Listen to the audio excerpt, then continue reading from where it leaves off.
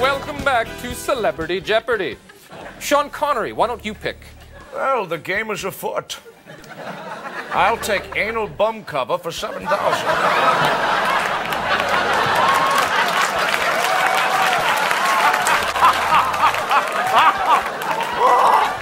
Oh, that's an album cover, not anal bum cover. I can read Trebek. Let's just go with letters or numbers for 200. And the answer is 5. Is 5 a letter or a number? Well, 5 is definitely a number. Welcome to Flynndogg Woodwork. Today, I've got another unique 5 woodworking gadgets that we need to take a look at. So let's take a look at these 5 gadgets and see if any of them will suit your shop. So today, I've got some amazing tools for you, and I'm super excited to show you these tools, as a lot of these tools I've never seen before. In fact, one of these tools is so unique and I think is a groundbreaker that I'm going to do a future video on this tool by itself with its counterparts. So let's not waste any more time and take a look at our first tool. So I've mentioned before that bit storage is a real problem for me. I tend to throw all my bits into this little container and then it can be hard to find the bit that you want. Now I have upgraded to this cabineer, which is great because you can slide your most used bits right into those sockets. But if you know me, I'm always looking for better solutions to problems I have around the shop. So when I saw this next gadget, I knew I had to give it a try. And this tool is called Hang On To Your Bits, made by Driverback. Let's take a look at this tool and see if it does what it's called. So you can always tell when a tool is made in the USA. It doesn't get more simple than Hang On To Your Bits as a title for this tool. If we open the box, you can see it comes with a number of bits as well as a unique design feature. So let's take this tool out of the box and see exactly how it works. So one of the nice things about this tool is it's universal. If we look at the instructions, you can see that this tool will fit almost every single brand. It will fit everything from DeWalt to Ryobi, all the way up to Festool. How much money do you have? And it comes with the accessories and the instructions on how to fit all these major tools. This tool comes preloaded with 4 different types of bit. It comes with a Phillips head bit, a couple of star bits, as well as a square bit. Oh, Canada. Frankly, those are some of the bits that I use the most in my shop, but you can customize this and add your own bits. So how does this tool work? Well, it's essentially a strap-on. It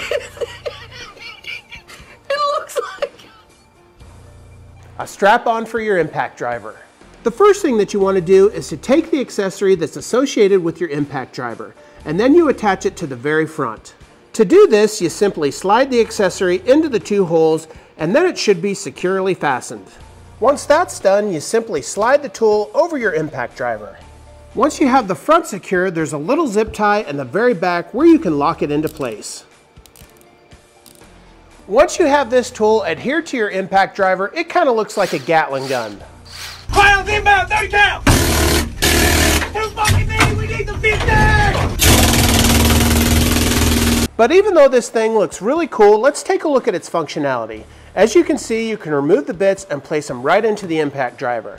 Then it spins freely without causing any interference with the turning. Now, did you see that snapback? That's one of the features that makes this tool so cool. Each one of these bits is attached to a spring that allows it to move easily backwards and forwards. The spring is located inside of this barrel. There's also a magnet that allows it to easily snap back into place. So this allows you to easily switch bits on the fly. They snap back into place and you can move on with your next bit.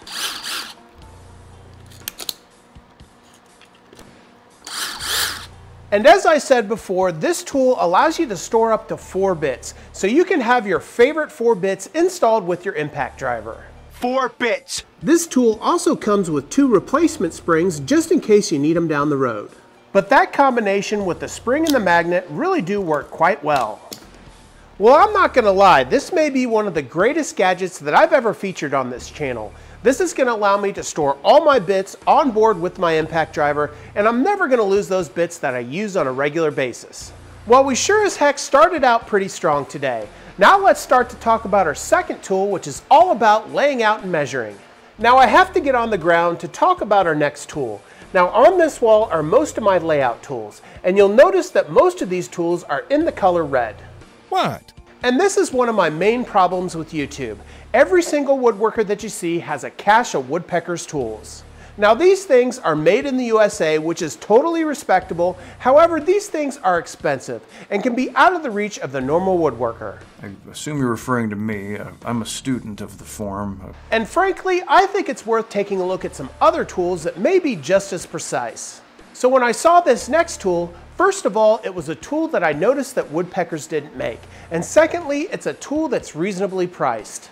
So let's check it out and see if it's something you might want to add to your shop. So this next tool is the woodraphic multi-gauge. Let's get into this box and see what it's all about.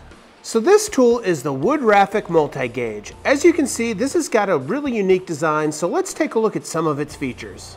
So one of the first things that caught my eye about this tool is the tool is made in black with white graphics. This makes it very easy to read. The second thing that caught my eye was its unique design with the 45-degree angle on it. The third thing that caught my eye is it's got a lip, and if you've seen my channel for any period of time, you know that I love lips on tools. It also has a lip for the 45-degree angle. And this tool comes in imperial and metric, so you can get whatever measurement system you're using. Almost every nation on earth has fallen under the yoke of tyranny, the metric system, kilograms. So let's dig into this tool and let's take a look at 4 features that I see myself using this tool for. So first and foremost, I'll be using this tool to scribe lines. You can see that you adjust the tool by pushing the ruler forward.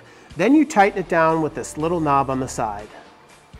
Once you have this tool locked down to your desired measurement, it really couldn't be easier to scribe out your lines. In this case, I've got it measured up to 3 inches exactly. So with the tool set to 3 inches, you can rest your tool right up against the edge of your workpiece. And this is a 4-inch lip, so it gives you plenty of support. But not only is there a 4-inch lip, but there's also a 4-inch ruler here that gives you plenty of support for your pencil. This makes it very easy to scribe out your lines. The second use that I foresee myself using this tool for is a square. With that large lip, you can rest it on the edge of your workpiece, and it's also got this lip at the very top. This gives you plenty support as you check your measurements. The third use that I see myself using this tool for are to make repetitive 45-degree angle marks. By simply resting the lip right up against the edge of your material, you can make repetitive 45-degree angles. Fourth and finally, I see myself using this tool as a depth gauge. Let me show you what I'm talking about. To use this tool as a depth gauge, we're simply going to unscrew the tab, take the ruler out, and place it into the opposite side. With that ruler in backwards, you can see with the lip engaged with the plywood, you can get an easily depth measurement for this sheet of plywood. Now initially when I got this ruler, I was a little bit concerned that the ruler didn't have any holes down the length of it. But my concerns were immediately alleviated once I realized how you're supposed to use this tool. By having this long 4-inch lip, this allows you to scribe your lines without the need for those holes. One of my main problems with this square is all those holes tend to break my lead every single time I use it. So let me know in the comments if you've seen this T feature for scribing lines on any other tool. I think this is really a game changer. Well, frankly, I think we're killing it today with these first 2 tools. Before we move on to our third, I ask you to do me a huge favor, hit that subscribe button, leave a like, and leave a comment. It really does help out this small woodworking channel. Also, for all the tools we're taking a look at today, I'm going to leave links in the description below so you can go check out these tools for yourself. Now let's move on to our third tool. So a lot of us hate sanding. I'm gonna need a sanding. Ooh, finally. I'm not getting much scent out of it. Okay, sir. I personally enjoy it as it's a great time to sort through all my weird thoughts. But there's a certain type of sanding that I don't necessarily enjoy, and that's rounding over corners on my workpieces. Now you all know what I'm talking about. It's creeping up to those round corners that you traced out with a can on top of your workpiece. I typically do this with my belt sander. But what if we had a template that could eliminate that frustration and make almost perfectly round corners every single time? Well, that's what this next tool is all about. So this next tool is the Corner Routing Guide Set made by Craig. You know I love me some Craig. Let's dig into this box and see what this set comes with. So inside the box, you're going to get the template holder along with a template holster. Stop wearing that holster with your sweatpants if you about to fall out, bro. Now this holds 8 different templates so that you can get the unique corner you want. So first off, let's take a look at the template holder. As you can see, there's a nice handle on the very top to give you the support you need. If we look at the bottom of the template holder, this is where you're going to slide in your template. And it locks into place just by sliding it in. If we flip it over, you can see there's little pins that cradle your workpiece to give you the support you need as you're running it through your router. So what templates come with this tool? Well, let's go check them out. So here are the templates that come with the set. As you can see, there's 5 rounded corner profiles as well as 3 chamfered corner profiles. With the rounded corner profiles, you can see there's a 2-inch, a 1-inch, a 1.5 inch, a 1/4 inch, as well as a 1/2 inch. With the chamfered corner profiles, there's a 2-inch, a 1-inch, as well as a 1/2 inch. Now to use this jig, you're going to want to have a flush trim bit with a bottom mounted bearing. On your router table, that bearing will be on the very top. So what I want to do now is to take a piece of scrap plywood and test out the largest and smallest rounded corner profile template, as well as the largest and smallest chamfered corner profile template. So here you can see I have this flush trim bit raised up so that top mounted bearing rides right against that template face. So let's test out 2 rounded corner profiles first. We'll first do the 1/4 inch and then we'll move up to the 2-inch.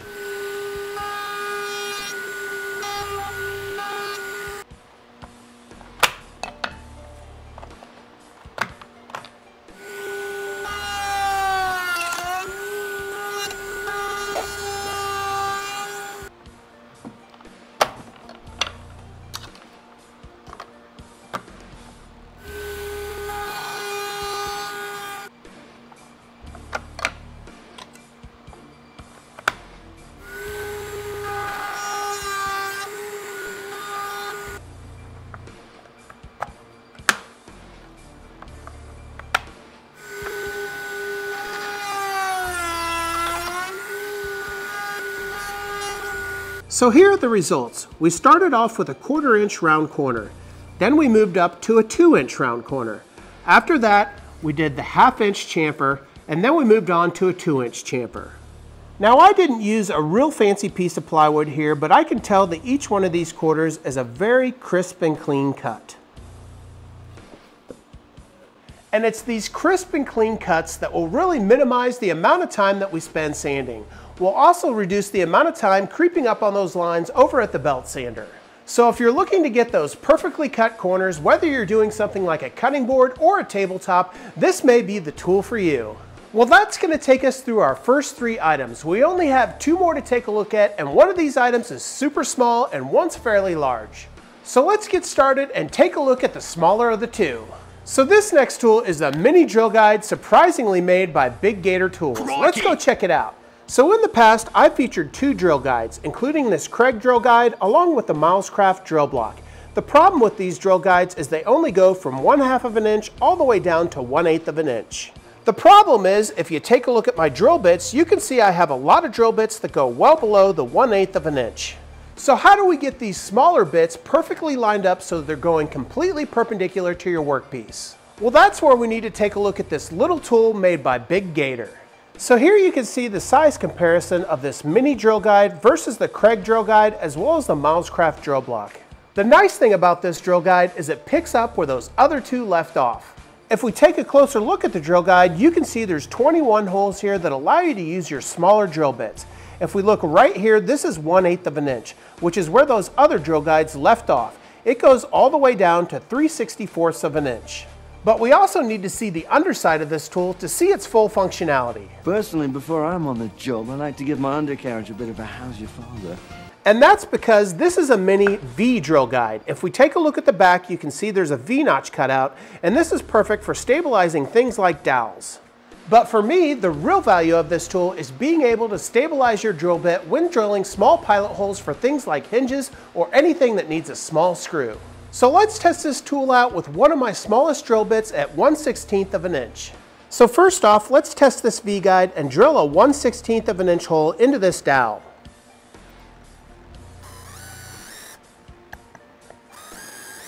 And here you can see both of those drill holes drilled right into the center of this dowel. Now the only thing that I found just a little bit difficult was making sure that you get your bit into the correct hole.